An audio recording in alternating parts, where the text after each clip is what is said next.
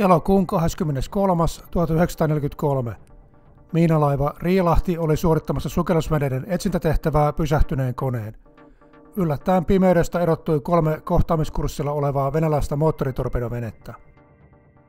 Neuvostoliittolainen moottoritorpedovene TK-94 laukaisi torpedon ja ilman konevoimaa miinalaiva oli avuton maali. Riilahti katkesi täysosumasta kahtia ja upposi muutamassa minuutissa. Monikäyttöisen aluksen menettäminen oli merivoimille merkittävä takaisku, etenkin kun se olisi ollut vältettävissä paremmalla johtamisella.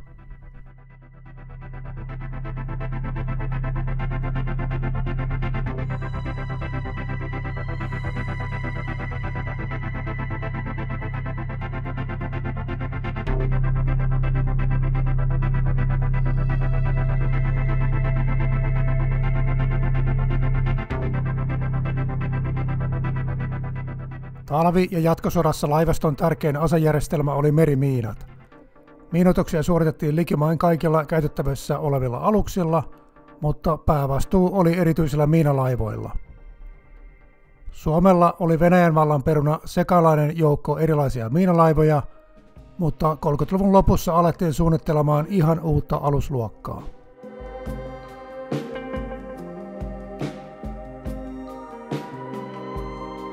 Riilahti ja sen sisaralus Ruotsinsalmi valmistuivat talvisodan aikana, mutta otettiin operatiiviseen käyttöön vasta 1941. Ne olivat suurimmat suomalaisten sodan aikana vesillä laskemat sota-alukset. Riilahti oli oikeastaan rakennettu miinakannen ehdoilla. Miinat sijoitettiin miinakiskoille, josta ne sitten lykättiin mereen. Alus oli aika tasapohjainen ja syväystäkin oli alle 2 metriä, eli täydessä miinalastissa ohjailu on ollut vähintäänkin haastavaa. Alusten tekniset tiedot ovat monilta osin vähän epäselviä.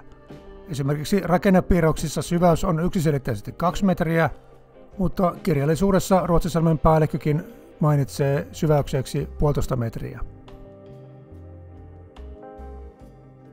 Ilmatorjuntaa varten oli 75 millin, 40 millin ja 220 millin tykkiä. Aseiden lisäksi omasuojana oli tehokas savutuslaitteisto. Monipuolisille alukselle oli suunniteltu useita erilaisia tehtäviä. Miinakannelle mahtui 100 merimiinaa, tai alukset voitiin varustaa raivauskalustolla, jolloin ne oli tarkoitettu nimenomaan panssarilaivojen saattoraivaajiksi. Sukellusveneiden torjuntaa varten sillä oli vesikuuntelulaitteita, syvyyspommin heittimiä ja syvyyspommin pudottimia. Yleisin merimiina oli perinteinen sarvimiina. Se ankkaroituu pohjaan ja nousee vaijerin varaan määrättyyn syvyyteen pinnasta. Sarven katkeaminen toimii sytyttimenä, joka räjäyttää miinan. Sarvimiinoja raivattiin paravaanilla eli perässä uitettavalla uimurilla, joka katkoi miinojen kiinnityskaapelin. Miinan noustua pintaan se voitiin kiertää, purkaa, räjäyttää tai pukata syrjemmälle.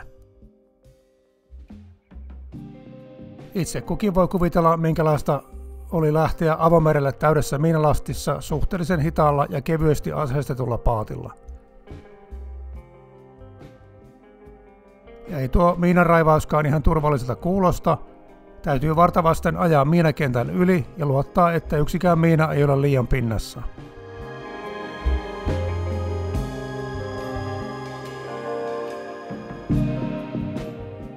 Riilahden päälliköksi määrättiin kapteenilutantti Osmo Kivilinna, joka toimi aluksen päällikkönä koko sen olemassaolon ajan. Miinalaivat lähetettiin merelle heti jatkosodan alettua 1941. Riilahdelle määrättiin hyvin monipuolisia tehtäviä. Se laski miinotteita, suoritti miinanraivausta, osallistui saattoetoimintaan ja sukellusveneiden etsintään. Ensimmäisenä kesänään se onnistui jopa kaappaamaan yhden punalaivaston proomun.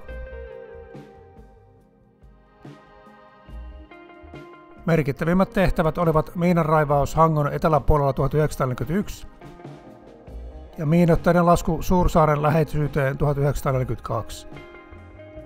Molemmissa tehtävissä miinalaivat toimivat aivan Neuvostoliiton meripuolustuksen tulenkantaman rajamailla.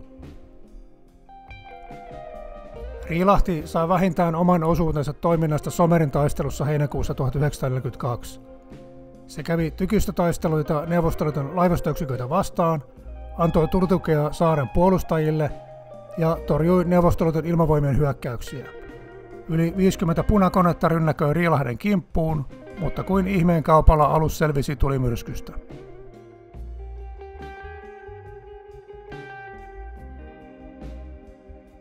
Elokuussa 1942 Riilahti joutui kertaalleen punalaivaston moottoritorpedoveneiden maaliksi.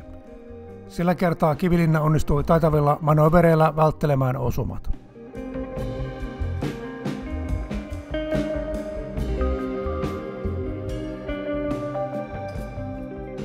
Monikäyttöisiä miinalaivoja käytettiin myös sukellusveneiden torjunnassa.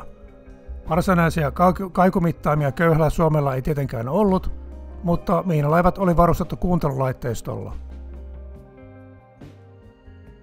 Perustaktiikkana oli siirtyä etsintäalueelle muutaman vartioveneen kanssa, sammuttaa koneet ja kuuntelulaitteella yrittää paikallistaa sukellusveneiden ääniä. Hydrofonilla pystyy vain summittaisesti päättelemään äänilähteen suunnan. Syvyyshyökkäykset tehtiin enemmän tai vähemmän sokkona. Siitä huolimatta toiminta oli varsin tuloksellista, miinalaivat saattajineen hyökkäsivät usean sukellusveneen kimppuun ja todennäköisesti upottivatkin muutaman.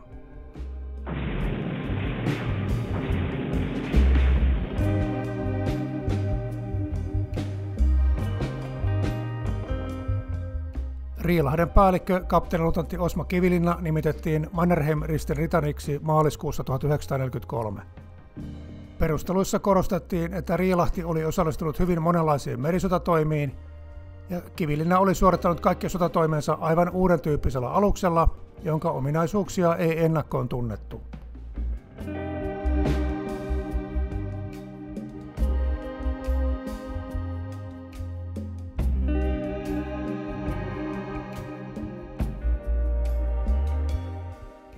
Riilahti lähti Loviisasta sukellusvenejahtiin, saattajana oli yksi vartiomoottorivene.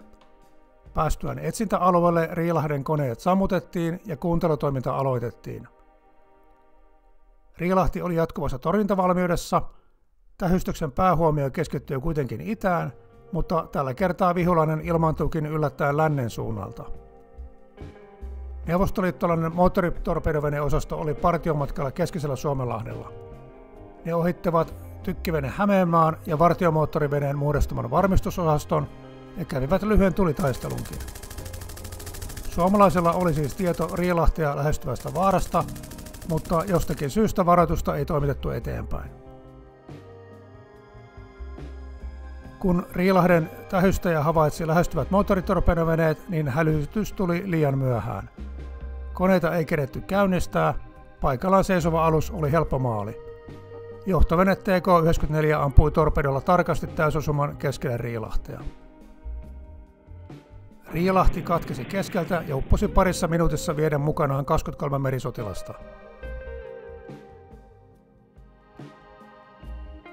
Vartiomoottorivene poimi merestä 11 miestä, näiden joukossa aluksen päällikkö Kivilinna. Hän kuitenkin kuoli saamiinsa vammoihin.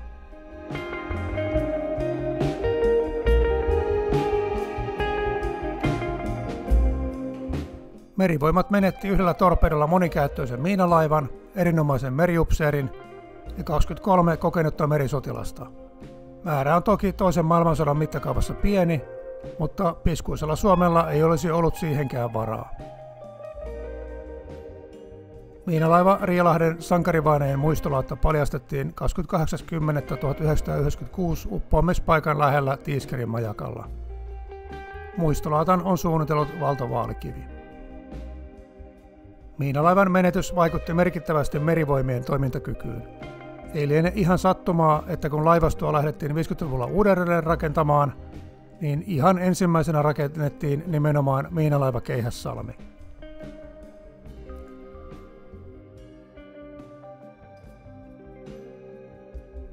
Riilahden menettäminen olisi ollut vältettävissä paremmalla koordinaatiolla. Suojaosastona ollut tykkivene oli havainnut venäläiset moottoritorpedoveneet, mutta kun tehtävältä puuttui selkeä operatiivinen johtoporras, niin varoitusta ei välitetty Riilahdelle.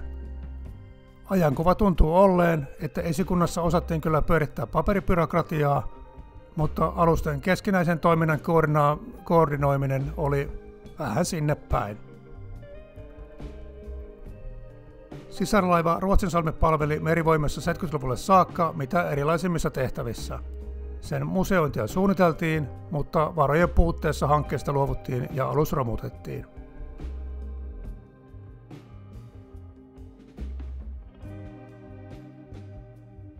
1957 valmistunut Keihässalmi on kuitenkin museoituna Forum Marinumiin. Kannattaa käydä kurkkaamassa, jos aihe kiinnostaa. Keihässalmen rakenne perustuu näihin sodan aikaisiin miinalaivoihin.